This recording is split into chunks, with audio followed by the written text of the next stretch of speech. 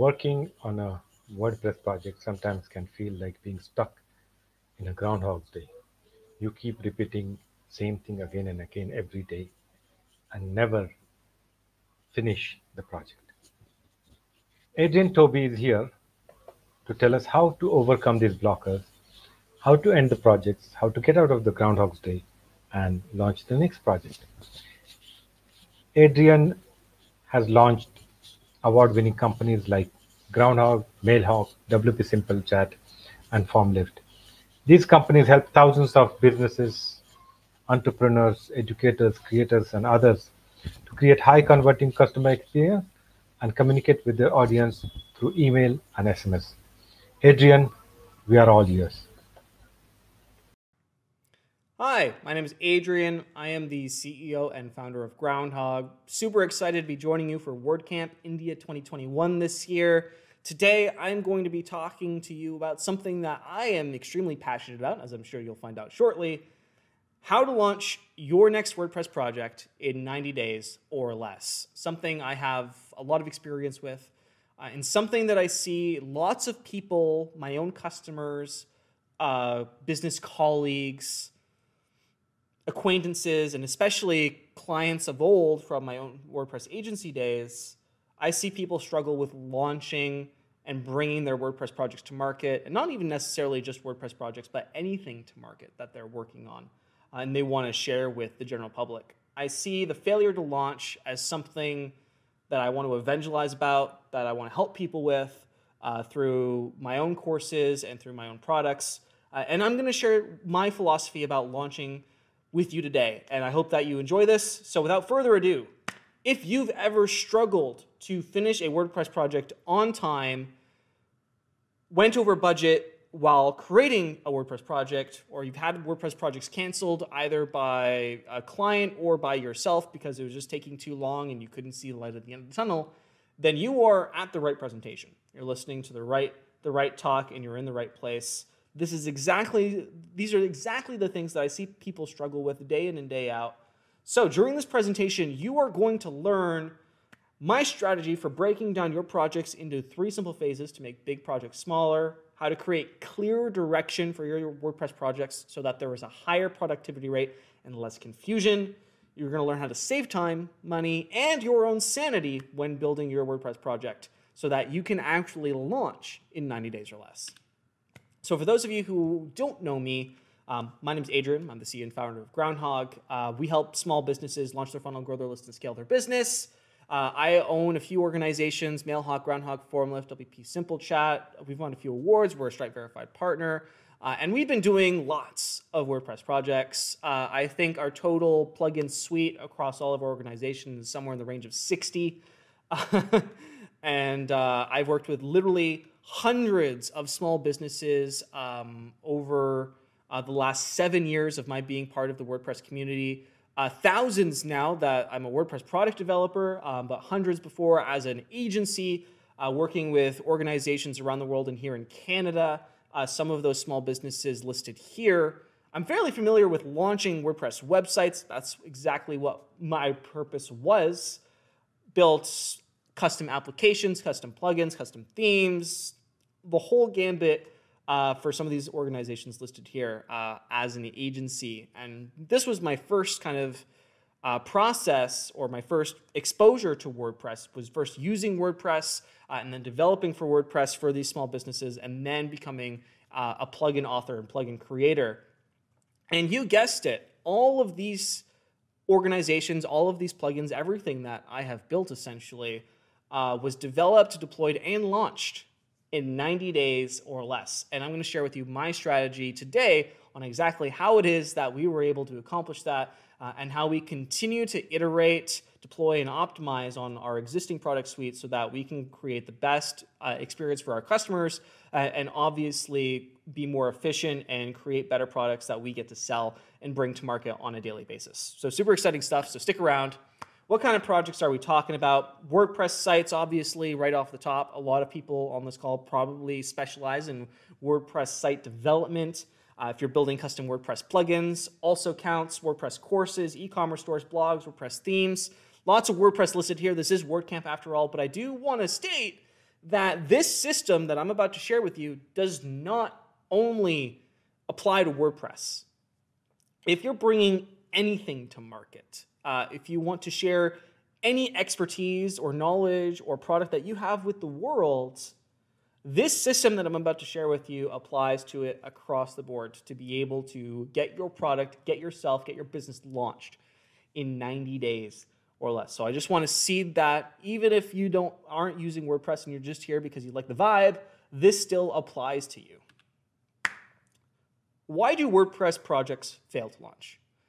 I work with thousands of businesses. Thousands of businesses use our WordPress plugins. I've worked with hundreds of businesses on a much more personal one-to-one basis. So I have a very clear understanding of why WordPress projects fail because I see it all the time. I get cancellations. When people cancel the recurring fees for our software that we sell, 50% of the time, it's simply because their WordPress project never launched. Why does that happen? Well, I've asked these questions, and it usually comes down to three things, as most things do: over budget, over time, overwhelmed. You go over budget, the plugins cost too much, or you ran out of money to pay the agency who is building it. The cost of client acquisition is too much. You're over time, it's just taking too long. You're 6 months in and you have nothing to show for it. Or you just get overwhelmed. There's just too many things, too many moving pieces, too many parts to your vision that you just throw your hands up in the air and you say, I give up, and you move on to the next thing. Or you go get a job. That happens. So it's like, why does this thing happen? Well, it's because there's no system. People have this grand vision, and this is awesome, The vision is where it all starts. You have this vision of a product or a website, and you can picture it in your mind, but the steps to getting from where you are now to there are unclear. So you try and recreate this vision as closely as you can, but you can never really seem to get there. And in the pursuit of that vision is what causes you to go over budget, over time, and overwhelmed because there's no system. So that system, the system where you get from point A to point B, you reach that vision, that thing you have in your hand, or better, is what I'm going to share with you today. And it is what I have used to launch over 60 WordPress plugins in my 7-year WordPress career, launched hundreds of WordPress websites for small businesses in Canada and around the world, launched 8 courses, and many, many, many, many more projects, smaller projects. I'm going to share with you that process that I've used today. So it's a 3-step process. Who could have guessed that? So here's my 3-step process for launching a WordPress project. Step 1, develop. So the actual development. Step 2, deployment. And step 3, optimize. Now the thing that makes this special and the thing that makes this work is that this happens in a 90-day time frame. No longer than 90 days, in many, many cases, shorter than 90 days. I mean, most of the projects that we launch, a lot of the extensions that we launch are developed in a week and then deployed and then optimized. So this is the 90-day frame because some projects obviously take longer. I understand that. So this is our 90-day time frame for developing, deploying, and optimizing your next WordPress project. Obviously, these 3 phases get broken down into shorter timelines. And let's talk about what those are. So, number 1, the development phase. So what happens during this phase? Well, any actual development. Your UI, your UX, any CSS, HTML, PHP, custom plugins, asset creations, integrations, WordPress configuration, etc. The list goes on. So the actual development of your product happens during this phase. Pretty self-explanatory. What's not self-explanatory is the priority of which you develop things. Now, what happens is a lot of business owners and a lot of people don't necessarily know how the process and the priority of which things you need to focus your attention on so that you can launch and actually take your product to market in the shortest amount of time possible. So I have created what I call the development priority totem pole. If anyone's familiar with what a totem pole is. Essentially, most top priority at the top, lowest priority at the bottom. We're going to start off, the most important thing to get done first is fulfillment, the actual delivery of your promise, your product, your whatever. Are you delivering it Are you delivering it digitally? Is it showing up in a package at our doorstep? Is it through Vimeo? Is it through YouTube? Is it through, S3? Like, how are you actually going to deliver on the promise that you're making on your website? So I'm in the WordPress product digital fulfillment area because I deliver and sell WordPress plugins. So the first thing that we got to do is figure out, well, how are we actually going to deliver our WordPress plugins to you and serve updates and all these things? Because that's kind of important. Because if I can't do that, then I am not fulfilling on my promise, and therefore my business is not fulfilling on its promise, and therefore we're going to go out of business, right? So the first thing that we had to figure out is, well, how are we actually going to sell these things? And we use Easy Digital Downloads for that. Many of you are probably familiar with that sales software. And that solved the problem, and we were just able to develop and iterate on top of that. So number one, get your fulfillment ready. Once you have developed your system for fulfillment and you figured out that, because the reason this is important is because as soon as your fulfillment's done, you can start selling your products, right? You can, as I said, call someone up on the phone and say, give me your credit card number, punch it in the system, and then deliver. Right? That's the faster you have fulfillment done, the faster you can start making money. Number two, payments. Got to get your payment gateway set up. WooCommerce, Easy Digital Downloads. You're doing WP Simple Pay. So many options for collecting money digitally these days. You got to get that done. Because again, as soon as you have that set up, even if you don't have a landing page, you don't have a website homepage, you don't have any SEO done, you don't have any of those things done, you can still send people manually to a page where they can buy something through social media, through email marketing, through any other channels that you have. You don't necessarily need to have the organic channel done first, but as soon as you have payment done, you're good to go. You can say, hey, listen, let's start signing people up, and you can get the ball rolling. Third priority, sales and marketing. What do I mean by sales and marketing?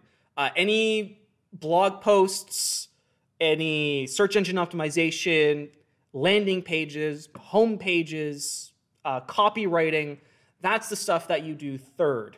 So you get your fulfillment done, you get your payment done, get your sales and marketing done.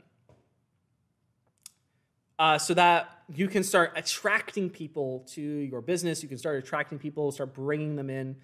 The caveat to that one is that before you actually start developing on fulfillment and payment is you might want to set up some sales and marketing to actually do some market validation.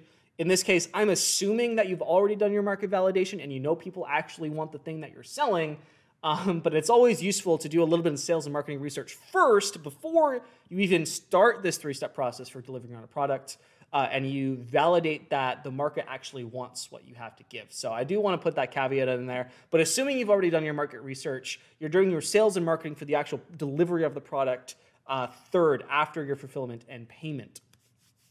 So again, sales and marketing, search engine optimization, landing pages, pricing pages, contact pages, any of that stuff. 4 and 5. Now these are, as you can see, a little bit transparent and grayed out. That is because these are in my personal opinion, the least important things to have set up during the development phase. These are the things, automation and design are the things that are going to prohibit you and stand in the way of you bringing your product, your project to market and getting it out there and getting it in the public. Those two things stand in the way of so many businesses. I see it on a constant basis because the products that I sell usually have a lot to do with automation and design. That's my main business. And I see so many people struggle with these things, and I try to make it as simple as possible, but so many people still struggle, and that's just the nature of it.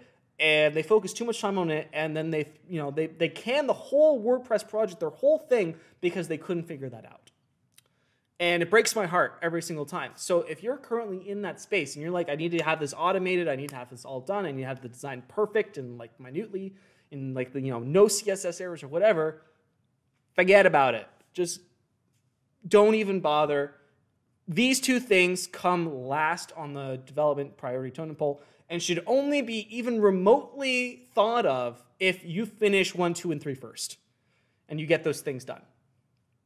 And let's talk about the time frame for when you actually, or how much time you actually have to deliver on these things. So when does the development phase end? Your target goal for the development phase should be to have a minimum viable product of your perfect vision. So when you started this project, you had a vision in your mind. You could picture it. You close your eyes, you're clicking on things and you're dragging things around, or you're opening folders or whatever it is that your thing does, and you can picture it. And that is currently where you're trying to get to. But newsflash, you're not going to get there in any reasonable amount of time for any reasonable amount of money. That's just the nature of it. I'm sorry to break that to you.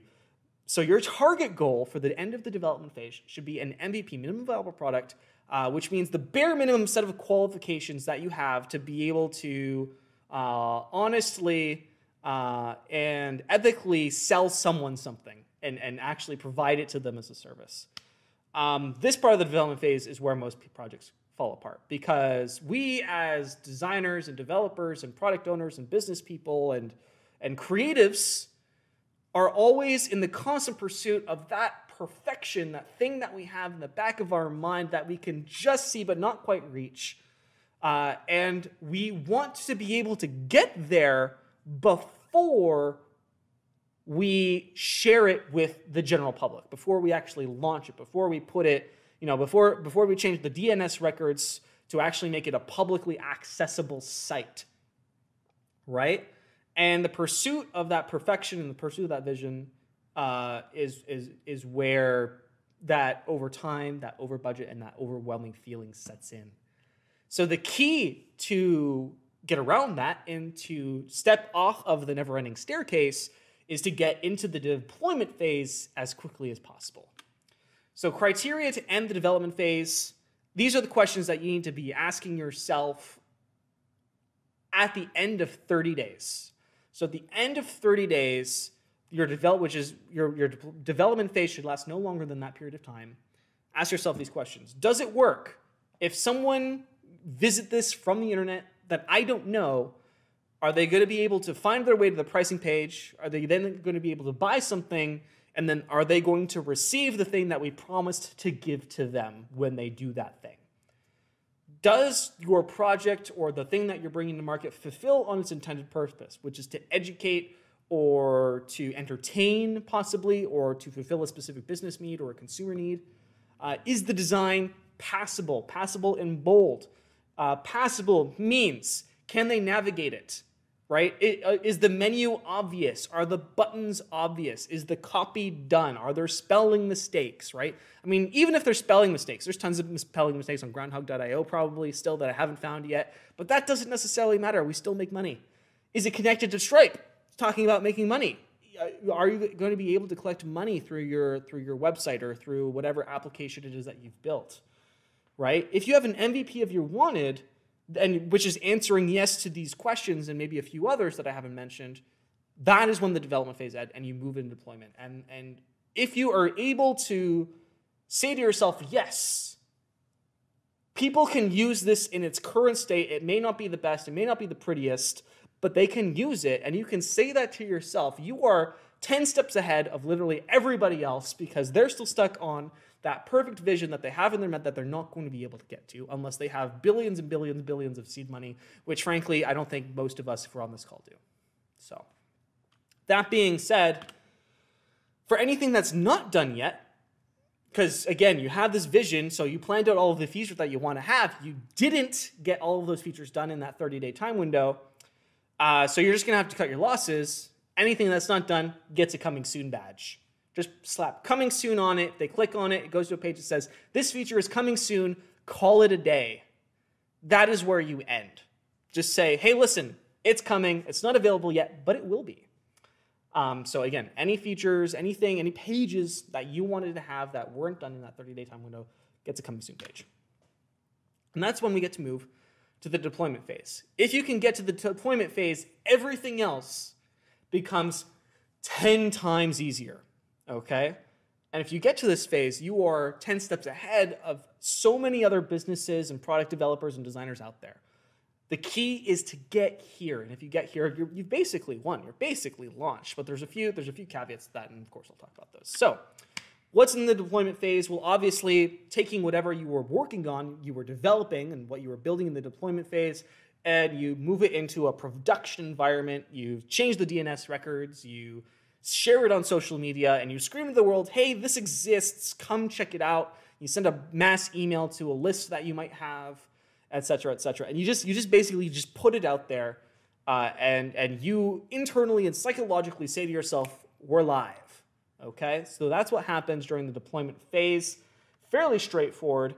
During this phase, hopefully you are also continuing any leftover development that was not completed during the previous development phase. So during the deployment phase, while you're making everything live, you're also on the side working on anything that wasn't done yet. So anything with those coming soon pages, for example, you're continuing to work on to deliver on promises that you made. So that's what's happening during the deployment phase. This phase should take 1 to 2 weeks. If it takes you longer than 2 weeks to move things from production to live, I'd seriously, ask yourself some questions about what's going on in terms of efficiency or who it is that you're working with. Once you start receiving traffic or you're getting people to look at it, people are downloading it, people are buying, etc., you can consider yourself deployed. So congratulations. That's the end of the deployment phase. Pretty straightforward, right? So you take whatever you're done here, press the live button. It's obviously a little bit more complex than that, but psychologically press the live button and you're done. You're out there. It's in the world. People can read it, people can see it, people can buy it, people can download it, people can touch it, people can feel it. Congratulations, you did it. A lot of the questions, or when I share this kind of thinking with people, a lot of people will interrupt me and say, shouldn't we wait until the project is actually finished? Right? Because, as creators, a lot of us are perfectionists and we don't want to put something out there on the internet that people can judge us for if it has a coming soon page. It's like, how dare you put up a coming soon page and still expect me to like your product? That's our internal dialogue. That's what we're thinking to ourselves. And of course, the answer to this question is absolutely not. No, we should not wait. And there's many reasons why we should not wait, because the longer we wait to deploy and sit on a great idea or product or whatever it is that we have, the more your window of opportunity closes. All products, all services have a lifespan, have a timeline of when those things are useful. Tamagotchis, no longer useful. Rotary phones, no longer useful. Rolodexes, no longer useful. So there is a window of opportunity for all things. I think there's also a window of opportunity for marketing automation. For my own products, there's a window of opportunity for WordPress. It's currently fulfilling on a lot of things, but what's the internet going to look like in 100 years from now? I don't know. Is WordPress going to be around? I don't know. But there's a window of opportunity for these certain things, and that window closes the longer that you wait. So get it out there as soon as possible. The longer you wait to deploy, the more likely it is someone else who's working on something similar will launch first, which is obviously going to hinder your kind of like wow factor and your initial launch factor. This happens all the time. There's no such thing as an original idea. People have the same ideas on 2 different sides of the globe all the time. So you obviously want to be first to market. There's obvious advantages that go along with that. The longer you wait to deploy it, the more money and time is wasted when you could have been launched and making money already, right? If you're sitting on something that could work and you're using maybe internally, but you don't have live yet because it's missing a few things, is something that could work for somebody else that's also missing a few things. So the longer you're sitting on it, the more money you're wasting on not having it out there. That's called opportunity cost. There is a massive opportunity cost to sitting on something that might be able to work in a live context. Waiting for a WordPress project especially to be done is like waiting for the oceans to dry up. It might happen one day, but it's going to take a really, really, really long time. You can quote that. It's just not going to happen. There's plugin updates and conflicts and product changes. And, we look at Gutenberg. That wasn't out a few years ago, and now a lot of people use it. Or you look at Elementor, and they totally destroyed the whole concept of having a specific theme for something. Like you can just install Elementor or Beaver Builder, for example, right? So these products have literally erased opportunity from other products because that's just how technology and that's just how the free market works. So the longer you sit on something, the more likely it is that all these different things are going to change and then your opportunity is missed, right? So you want to make sure that while the opportunity is readily available, that you go out and take it as quickly as possible.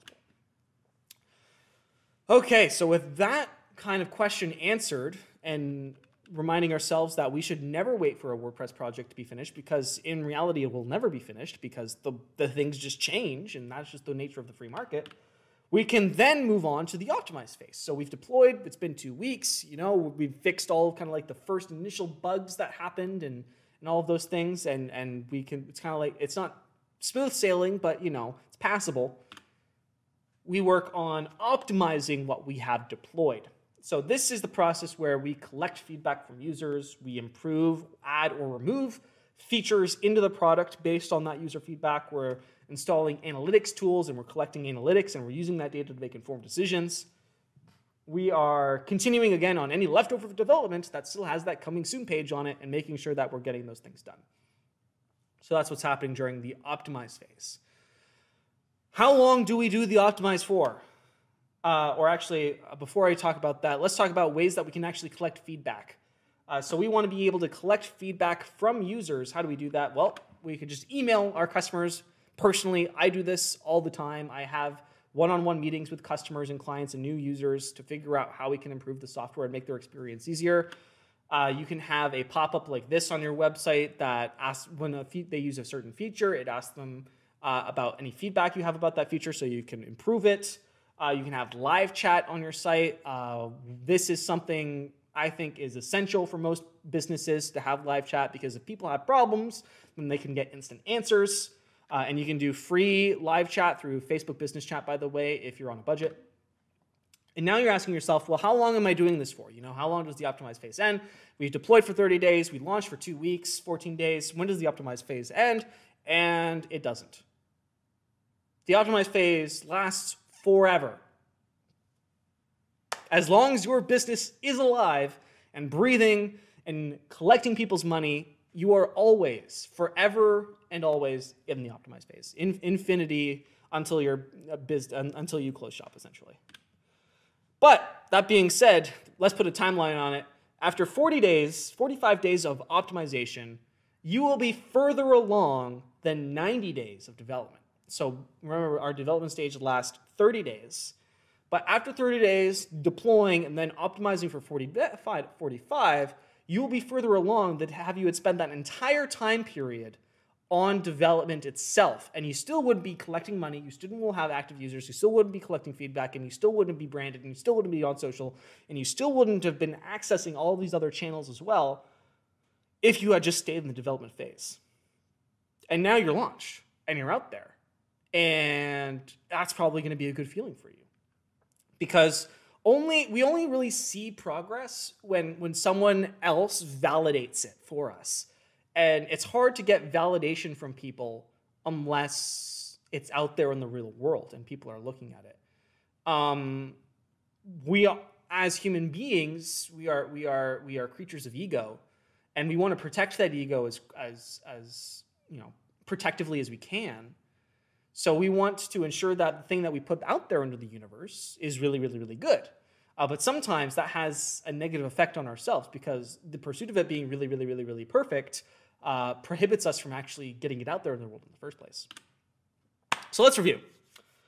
Stage 1, develop. Create an MVP that has the basic features that you need, passable design, you can fulfill on its promise, and you can collect money with it. Basically, just passable. Like, it gets the job done, good enough, seal of approval. That process lasts 30 days. Step 2, deployment phase, going from staging to production or releasing your new product for the first time, fixing any issues or bugs on the go, and start sending traffic and accessing your channels of distribution immediately. That lasts 14 days. Step 3, optimize, collecting user feedback and analytics, and use that to focus your efforts and energy and attention on the features that users care about and improving them and making them better, and of course, continuing to develop on any leftover implementation that you weren't able to previously develop. All of this, obviously, less than 90 days, and then you do it all again.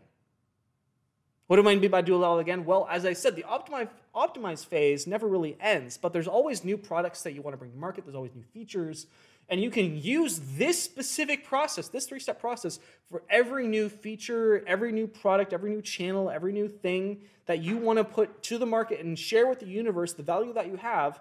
You just do it all again, and I wrote some code there for any of the developers in the room that are having a nice laugh at this. So it's just a recursive function. Every single time you sleep, you wake up, you do it all again, you sleep, you wake up, you do it all again. WordPress projects are never done. They just get better over time. That's really how I think about business in general. If your business reaches a state where you feel like it's complete, that's time to close up shop.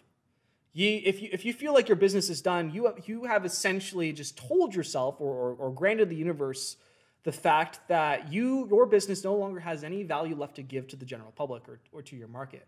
If you're not constantly working on improving and making your systems and processes better and being able to think about how can I better provide certain values or entertainment to my customers, well, that's kind of the end of it. So again, WordPress projects are never done.